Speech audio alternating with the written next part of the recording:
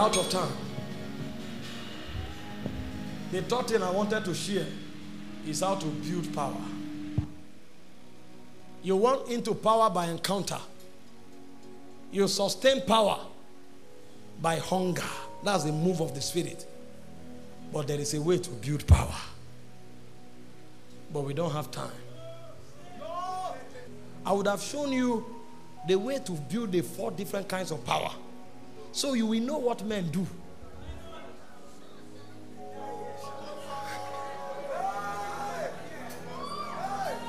Please stay calm. Stay calm. I have 10 more minutes. If you live with this instruction, I'm okay. If you live with this instruction and you practice it, I'm okay. But just to mention the 4 Greek words for power that all of you know and quote. How do you build it? Exousia is a positional power. Now, these are the most vital things men should know in order to win and to rule in their generation. Exousia is a function of position with Christ, and you attain that position by new birth. So every time your revelation of Jesus increases, you grow in exousia. Exousia is not work-based, it's a revelation-based. So when a man grows in his revelation of Jesus, he grows naturally in authority. Exousia. Dunamis is a function of engagement. He said God is able to do exceeding abundantly above all you can ask or think. Ephesians 3:20. According to the power at work on your inside. So it is the working and the engagement of dunamis that produces results. And the way you engage dunamis is by praying in the Holy Spirit. So every time you pray through, you discover that the power to cause changes is activated. But you see, if you stop at that level, you will come for a meeting, pray for the blind, their eyes will open. The next blind man you see, you'll be afraid. The reason is because you generated enough power to cause that change, but you don't live there. So you need another wisdom to handle the other 2 kinds of power, called ischus and kratos. Ephesians 6:10, it says, be strong in the Lord and in the kratos of his ischus. The way to build kratos and ischus is to be strong. So those ones are not momentary, they are continuous.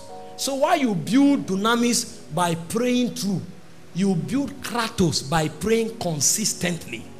So a man can pray for 10 hours and generate dunamis. But if he wants to generate kratos, he may need to pray for 5 years. He may need to pray for 4 years. And when he has built kratos, he is strong already in the Lord. He doesn't need to prepare to do things. He has become a prepared man. Because there is a bank of energy in his spirit man. And a man builds ischus, not just by a revelation of Jesus, but by living perpetually under the authority of Jesus Christ. So Jesus says moves, he moves. Jesus says stops, he stops.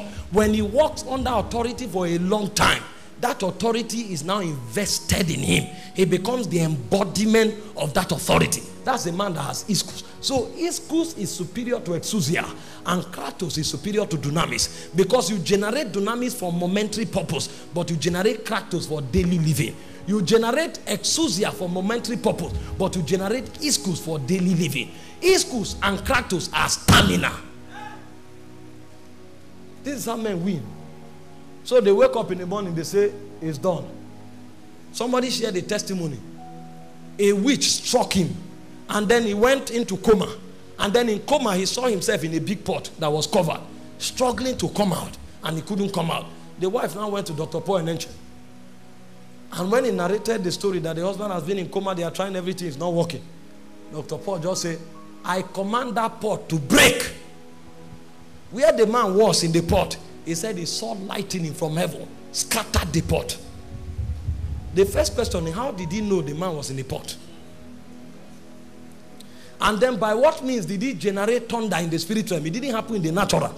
So when men are doing things in the natural, they are throwing bows and arrows, lightning and thunder in the spirit realm.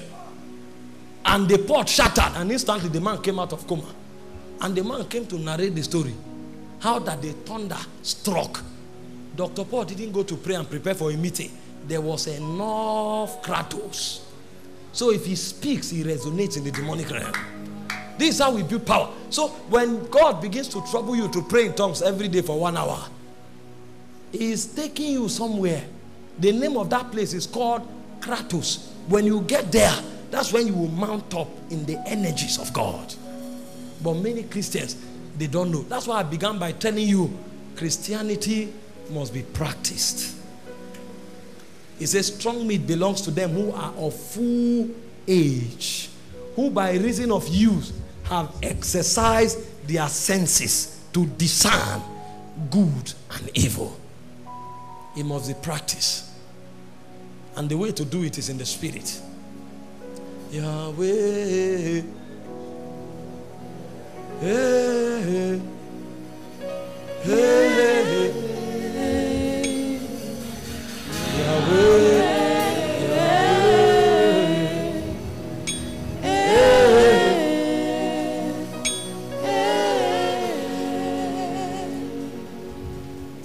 Where you are sitting, just tell the Lord now. Some of you, you need encounter. Some of you, you need hunger.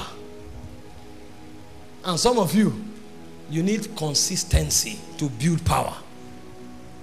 I assure you, if we go through this congregation, your manifestation is hinging on one of these three things. Most of you have never had any tangible encounter, so you don't believe the spirit things. You don't believe in spiritual things. Some of you, your hunger for God died many years ago. So even the things you knew and handled, you have lost them. And some of you, even though God is talking to you, there's no stamina, there's no energy to bring forth. If these three things can be actualized, from among us here, generous, I mean generous, we rise for this generation. I don't know which is what you need, but ask the Lord now. I want to pray for in the next 5 minutes. Ask the Lord. If it's an encounter you need, you will have one. If it is stamina, you will have it. If it is hunger, you will have it.